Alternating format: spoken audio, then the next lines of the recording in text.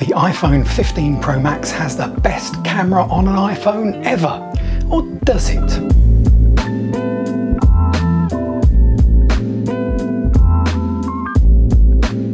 It doesn't need to beat the Galaxy S23 Ultra or any other Android phone. It needs to beat the iPhone 14 Pro. To find out if it can take the win, I've had a lot of fun taking photos and shooting video with the iPhone 15 Pro Max and the iPhone 14 Pro. The conclusion? Well, I'm not going to give the game away just yet, but there are some significant improvements here. You're just going to need to know where to look. Just before we get started, there's a few things we have to talk about. First, I'm Andy Boxall. I'm a senior writer at Digital Trends, where I've written about and tested smartphones for at least a decade now. Second, I've left it to the cameras to deal with the photos here. That means auto mode, no tap to focus or anything like that. And I've taken the photos off and examined them on a monitor, not just the phone screens. Now, let's get on with the test. What makes the iPhone 15 Pro Max's camera special? The 15 Pro line has a 24 megapixel default image size, up from the iPhone 14 Pro's 12 megapixel image size. There's a new Smart HDR feature, and the photonic engine returns to add detail and now works in night mode too. Choose the Max and you get 120mm or a 5x optical telephoto zoom and a new optical image stabilization system made specially for it. Plus, Apple's new A17 Pro chipset is working behind the scenes, so there's definitely plenty going on inside the glass and titanium case. But has this all translated into better photos? Well, the first photo is a great example of needing to know where to look. The colours are stronger, more vivid in the iPhone 15 Pro Max's photo, but they're also smoother and less noisy. See the black car in particular,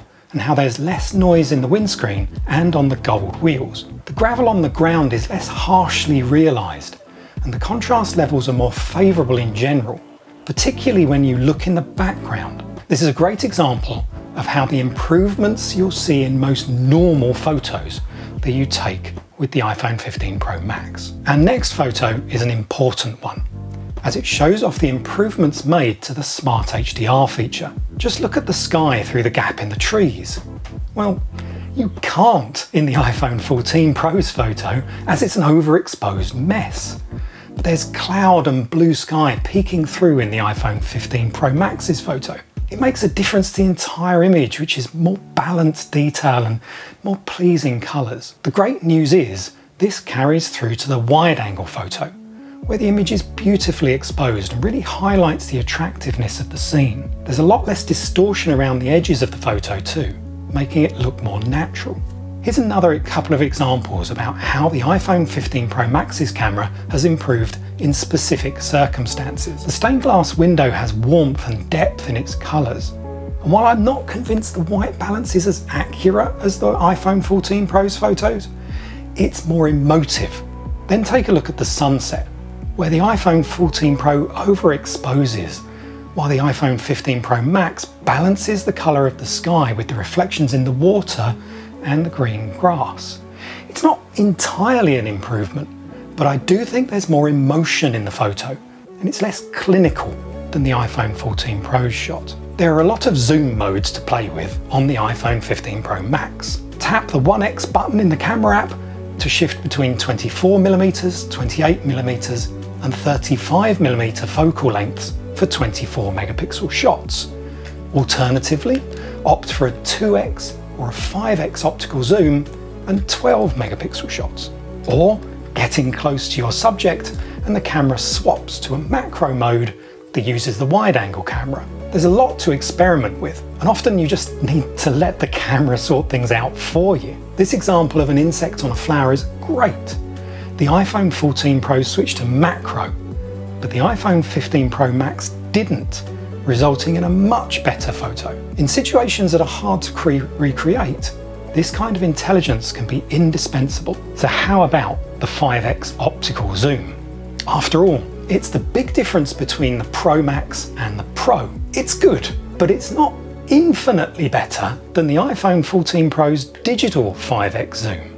Controversial, I know, but take a look at these two examples. The first is the kind of chance capture where a 5x zoom is essential. And while the iPhone 15 Pro Max's shot is obviously sharper and more detailed, the iPhone 14 Pro's digital zoom isn't terrible at all. The photo of the hovering hawk is similar. The bird's feathers are more defined, as is its colouring and features. But the iPhone 14 Pro's photo probably isn't as bad as you'd expect it to be. The 5x zoom is a big benefit on the Pro Max, and is clearly better than a digital zoom. But I'm pretty sure more than a few people will be fine with the iPhone 15 Pro's 3x optical zoom and just use a 5x digital zoom should the need arise. Looking at the night mode, the iPhone 15 Pro Max often takes less noisy photos than the iPhone 14 Pro, but otherwise the changes don't always improve images, they just make them different.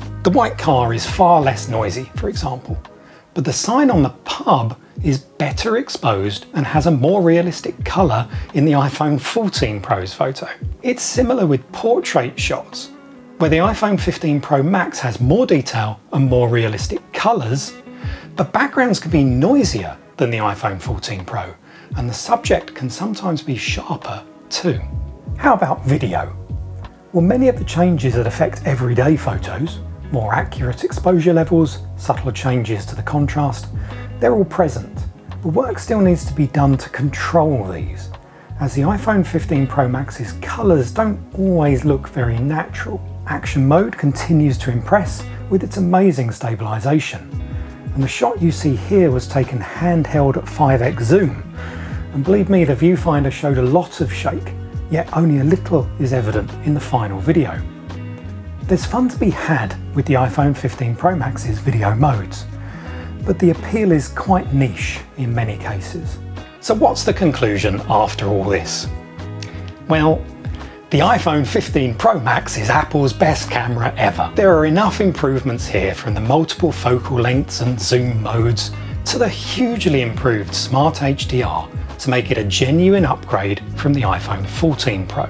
I haven't really preferred any of the iPhone 14 Pro's shots that I've taken over the iPhone 15 Pro Max's photo, outside of portrait shots. This says a lot about how the small alterations have added up to a far greater, better photographic experience on the latest iPhone. The question it does raise is whether you really need the iPhone 15 Pro Max, or if the iPhone 15 Pro will be more than enough. I've not used the smaller 15 Pro model yet, but based on the iPhone 14 Pro's 5x digital zoom performance, I have a feeling it may be more than enough if you can't stomach the extra money for this year's largest iPhone. Thank you very much for watching through to the end, and don't forget, as if you would, to like and subscribe if you want to see more great tech videos from Digital Trends, and I'll see you again soon.